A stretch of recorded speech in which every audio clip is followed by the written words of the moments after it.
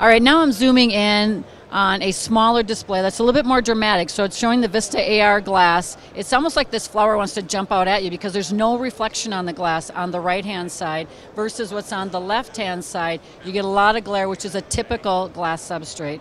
So again, the anti-reflective glass and acrylic goes on many different applications, can be touch screens and can be air gap products. So visit us at DSE 2018 booth 2557.